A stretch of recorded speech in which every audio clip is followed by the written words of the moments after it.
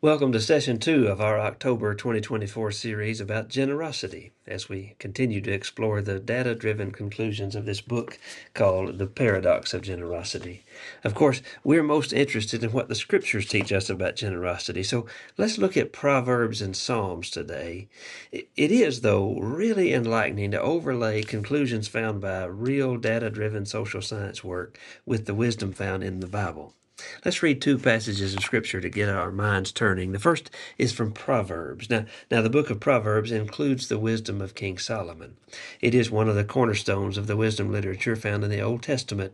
It's interesting to note that there are 31 Proverbs, which is enough for each day of the month. If you've never read Proverbs, I would encourage you to start today with the one associated with this particular day of the month and read on from there. Go back and start at the beginning next month until you get caught up and see what you learn. You'll learn a lot in the book of Proverbs, and you'll likely be surprised by what you find.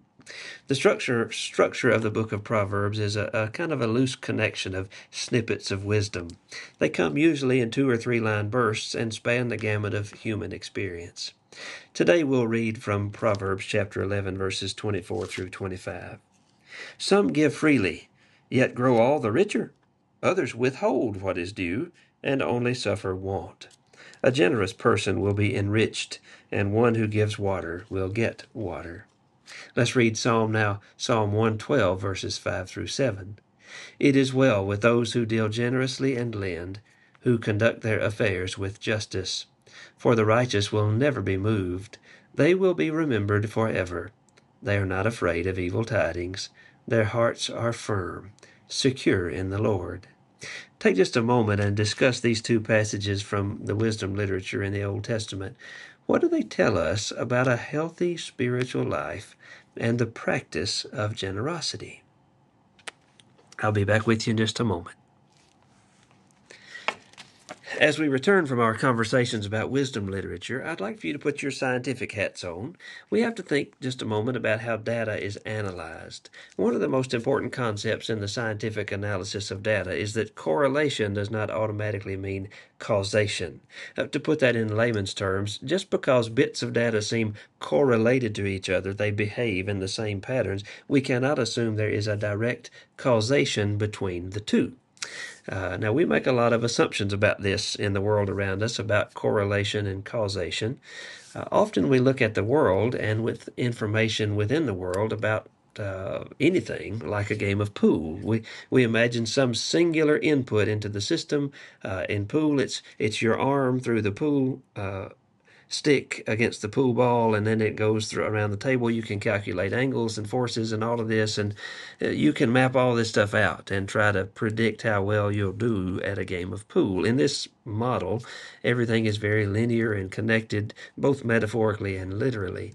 The study of the broader social world is very different from a game of pool. It's much more like a game of soccer. There are many inputs from many different directions and many variables which are almost impossible to accurately predict, calculate, or even record in any meaningful way. For our purposes, the study of generosity is much more like that soccer game. There are so many variables and many moving inputs to be considered in our analysis of the generosity of people. The data studied by the writers of our book revealed, though, 9 very strong causative, not just correlative, causative links between generosity and well-being.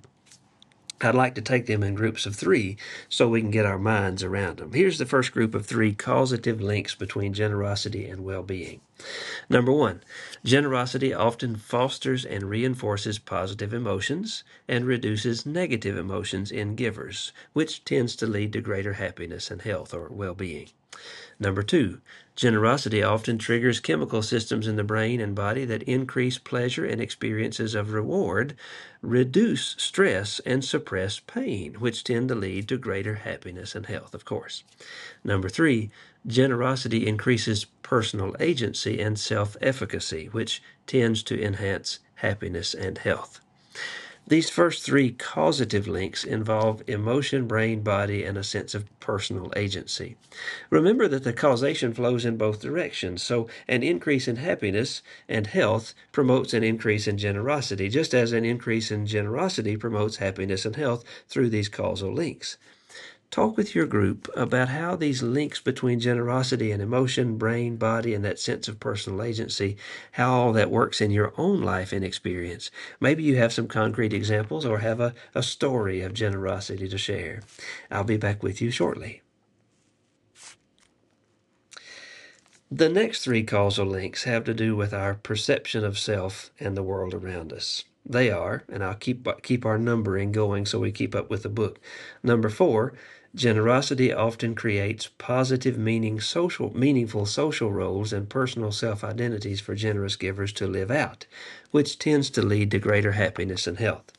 Number 5, generosity tends to reduce maladaptive self-absorption, which tends to produce greater happiness and health. Maladaptive self-absorption just means being totally focused on yourself in a very unhealthy way. Number 6, practicing generosity requires and reinforces the perception of living in a world of abundance and blessing, which itself also increases happiness and health. You can talk with your group about any of these during our next break for conversation, but I'm especially interested in number 6, the idea that practicing generosity requires and reinforces the perception of living in a world of abundance and blessing. Why might that make such a difference in how you experience your faith in Jesus, the world around you, and your care for your neighbors? Take just a few moments and talk about those 3. Now here's our last group of 3. These have to do more with engaging the world around us. Number 7, generosity expands the number and density of social network relational ties, which tends strongly to lead to greater happiness and health. Number 8, generosity tends to promote increased learning about the world, which often leads to greater happiness and health. Number 9, generosity tends to increase givers' physical activity, which usually leads to greater happiness and health. So we have relationships, curiosity about the world, and an increase in physical activity. All good things, all causally related to our practice of generosity. This list sounds like Proverbs 11 and Psalm 112. Do you think, this is the question for the group, do you think people think very much about these particular elements of well-being being so connected to generosity? Why or why not? Talk about that for a few moments. For our final movement today, we need to talk a bit more about the data analyzed. We've assumed something really important, which the data backs up.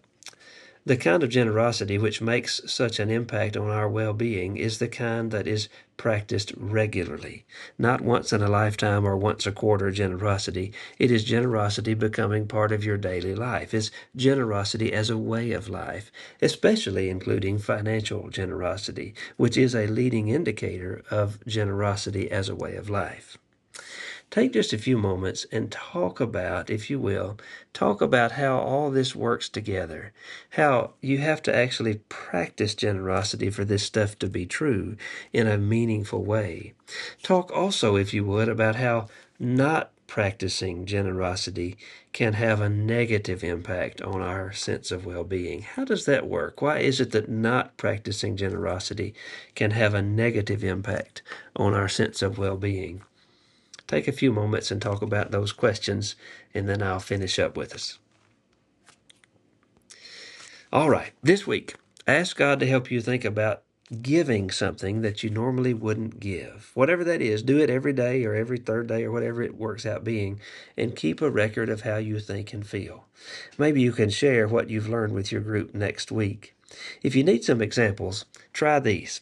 Intentionally giving $1, $5, or whatever every single time you get asked for a donation. It happens all the time at stores, restaurants, wherever. Think about intentionally saying yes to that donation request every time you encounter it. Another example or possibility, have cold water and snacks in your car to give to any homeless friends that you encounter as you travel around the city. Another, make it a point to give a specific amount to various ministries in our church or community, but do one each day so you can get that daily practice going. Finally, another example, maybe you could give of your time to one of our many ministry partners and do it regularly across this week.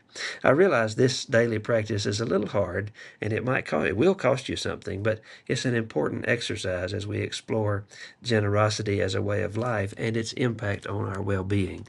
Remember to take time to capture your thoughts and feelings as you practice this stuff and bring that back to the group to share next week. Before you go today, take some time to pray with and for each other. It's one of the greatest ways that we offer ourselves is to take time to listen and to pray for the cares that we bring into the room together. Thank you all very much.